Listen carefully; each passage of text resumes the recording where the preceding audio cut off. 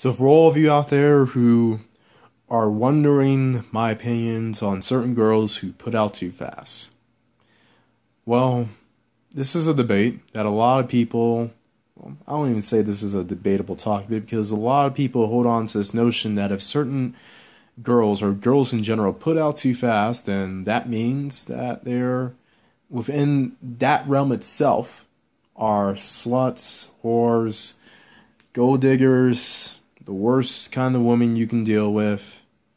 And a lot of the people, including people I have respect for, including a lot of people whose opinions I hold in high regards, at least in the realm of dating goes, holds his opinion, including one Donovan Sharp, who has made a video on why you should, ironically, try to sleep with women on the first date, and which I'll sort of discuss on that later. But as much as I respect his opinions, as much as we have met a couple of times online at least, and for the most, well, not even for the most part, all of it's been cordial. But in this instance, I'm going to have to respectfully disagree with his staunch stance on how, and not just him, a lot of people's staunch stance on how sleeping with a woman on the first date immediately disqualifies her from any sort of long-term potential relationship. Because it's simple. Well, it is simple when you think about it and when I explain it, but it's for a few reasons. One, yes, technically, we are the more aggressive sex. And nature-wise, yes, we tend to want it more, but I do believe that women want it just as much. It's only this Puritan sex-shaming society, when, at least in the case of women, that has convinced them and men that women shouldn't want it as much as men, otherwise they're evil. Versus the same men who want it, it's just in their nature to want it. Now, I get it that feminism is trying to turn that around and shame male sexuality while embracing female sexuality, which that's just as messed up too. And we all know what has occurred as a result of that. I mean, you're seeing all this Me Too stuff that's happening right now, and as expected, the Me Too campaign is stepping out of their boundaries with accusing one Aziz Ansari, the guy from the Netflix original Master of None, the Indian dude. Apparently, the worst thing I found that he was guilty of was one, having somewhat sloppy game, if that's what you want to call it, and two, basically not turning this chick who's trying to sleep her way to the top into a long-term partner. But that's a whole nother story. But speaking on that topic, women want sex just as much as men. Do not get fooled when they say, women don't want it, I just want to take my time. Well, look, if they say they just want to take their time, here's some dating advice. Dump them. I'm serious. Dump them. And I don't mean the women who want to take their time in the realm of not sleeping with you on the first night, but they'll sleep with you on the second or third date. All right, that's one thing. As a matter of fact, a lot of my relationships, or a lot of the ones that have been successful, have been with women who I have slept with on either the second or third date specifically. Now, clutch. Why do you say, or why are you a proponent of women sleeping with you on the first date if your most successful relationships have been in the second or third? That's a good question. The matter of fact is, whenever I see a woman, whenever I meet with a woman, here's how I work. I'm not here to lounge around and talk some malarkey bullshit with you back and forth.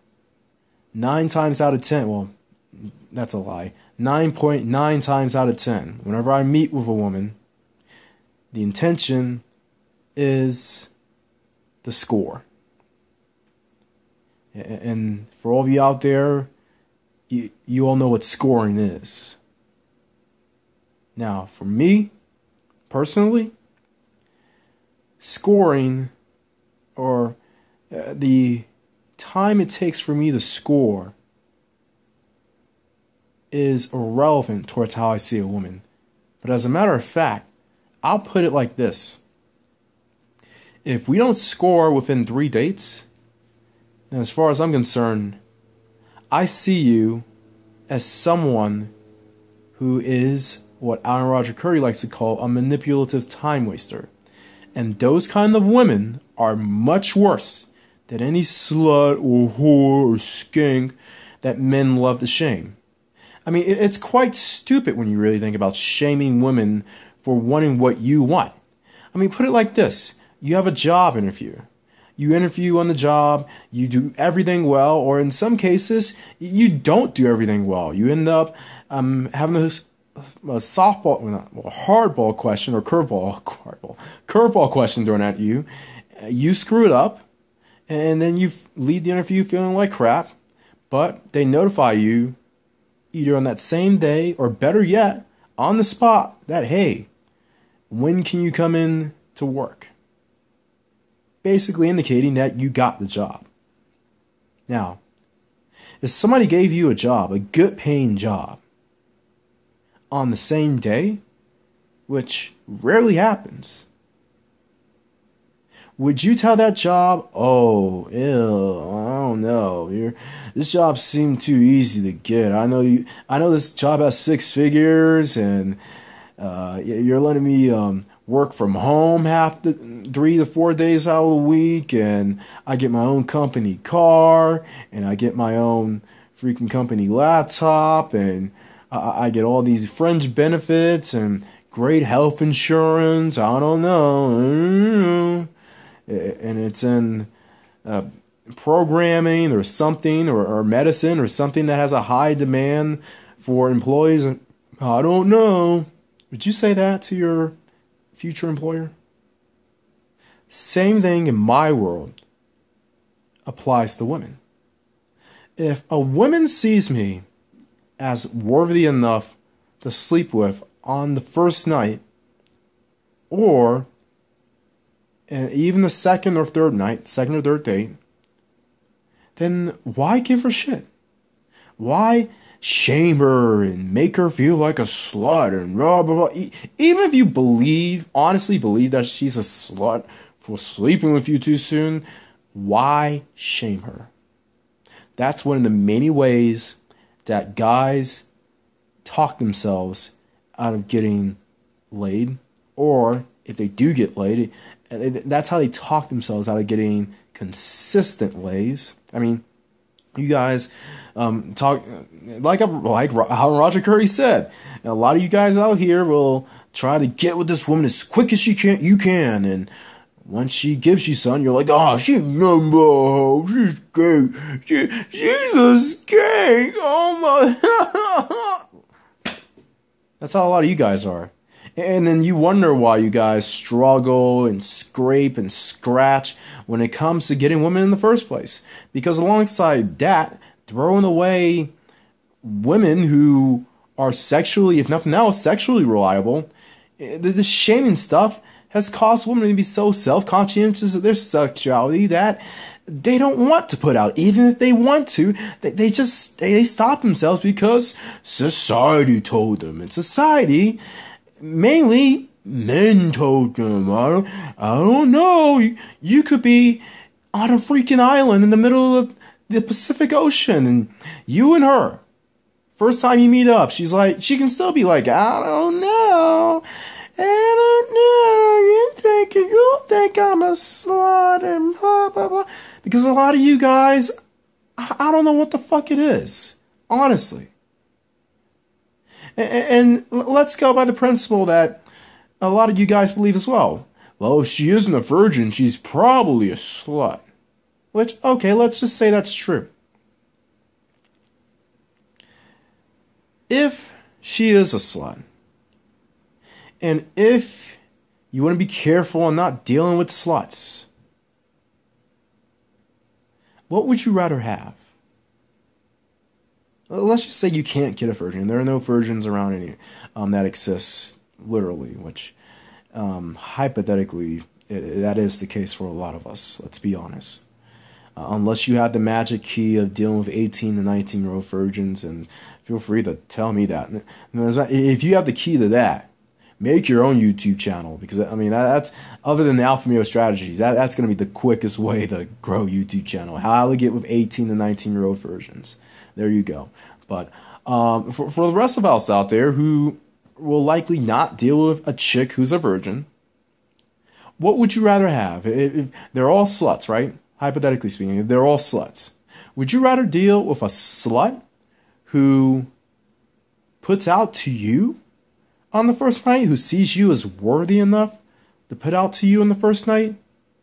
Or would you rather deal with a slut that makes you wait and wait and wait and do all these things, jump through all these hoops, roll all sorts of barrels, makes you dance like a monkey, has these platonic play dates in which you go to her house, eat ice cream, watch Care Bears, talk about who fought who in the last episode of My Little Pony, whatever cat fight, even the pony fight occurred. Would you rather have that? You're telling me you guys rather have that? Oh yeah. Wow, she mentions about the guy she's actually fucking,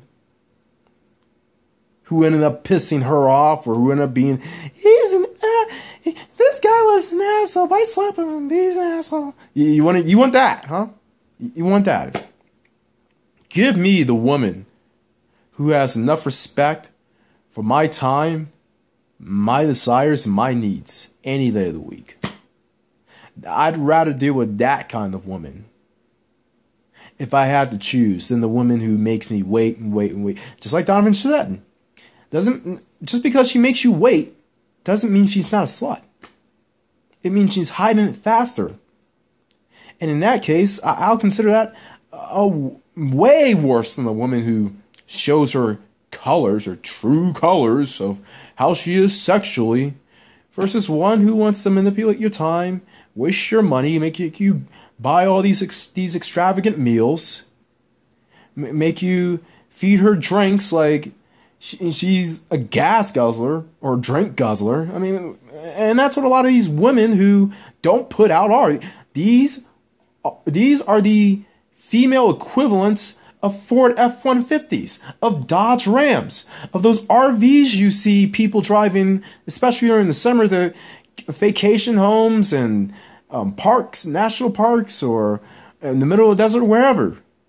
So what do you want to deal with? What would you rather deal with? A woman who respects you enough to put out on the first date, or a woman that makes you wait? And I don't mean wait until like the second or the third date. Okay, that's one thing. I get it. Women want to seem to not be too easy, mainly because you men shame women who, that's too easy, she's a hoe, you put that too easy, oh no, I wouldn't marry her. Make sure you guys subscribe. And then you're the same guy who's talking about these women, all they want thugs. They want thugs, pretty boys, and fuck boys. Make sure you guys subscribe. What is it? This is hypocrisy. This is the pure definition of hypocrisy. And I know some of the guys who are going to listen to this are probably going to challenge it. And yeah, I may challenge some of the things that guys say. A lot of the guys I do have respect for believe in. But let's look at the reality. You can't demand anything from anyone that you yourself aren't willing to uphold. So what's the decision? Where are we going to go as men? And believe it or not, we do set the tenor. Despite what feminism and Me Too, pussy wearing hat women want you to believe, we control the tenor. So what is it? Or where are we going to go? Because this system of men shaming women for being sexually liberal Although we want women to be sexually liberal because, I mean, if we didn't, we wouldn't have these PUAs and these dating coaches telling men to holler at 50 women a day or go to the club. You gotta go to the club. You aren't a real man unless you go to the club and you holler at 50 women per day, 18 straight days, and all this bull crap. You know what would get rid of the nightclub scene? You know what would get rid of having the need to holla at 50 chicks? You know what would make it easier for men, like Alpha Male Strategy says, to be on their grind? Is to have more sexually liberated women. And as far as I'm concerned, you all can choose the path, or I should say this. Are you going to choose the path of women being sexually prudent with the need for us being the same? Or are we going to be sexually satisfied along with women? I hope that makes sense. Are we going to choose the path of nobody puts out? Everybody plays the game, acts like, well, we got to go out on this date, and this movie, and this picnic, or are we just gonna get down to business? Are we just gonna find the people we find sexually attractive, go out for a drink or a coffee, or go to someone's house? And if we don't put out on that night, then put out during the next 2 times you meet up. And say it's A-okay for both genders to do that. Or, as I say, are we going to go back to society where everyone just acts like they don't want anything? And, oh no. You guys can sexually shame women all you want. As far as I'm concerned, ladies, I'm not simping. I'm not defending outlandish behavior, truly slutty behavior, like you having a boyfriend and cheating behind his back on some bad boy or whatever, or especially if you're married. Now, if you're married and if you commit infidelity, you're a fucking slut. If you have a boyfriend or someone you promised to be sexually exclusive with and then you sneak out on him, you're a slut. Yeah, I'll give you that. If you, I don't know, so if your sister or your friend has a boyfriend or husband, you sleep with him, yeah, that makes you a slut. Yeah, there are such things as sluts. There is such a thing as a slut, but let's be reasonable with this. And more importantly, let's not shoot ourselves in the foot. Unless you want to continue with the mediocre age of having the game women and I gotta buy a drink, go to the club, holla. You want that shit? Go on ahead. All I know is that the more we have to appease, the less we have the chance to please. And by please, I mean pleasing ourselves. Everyone else out there, always bet on X.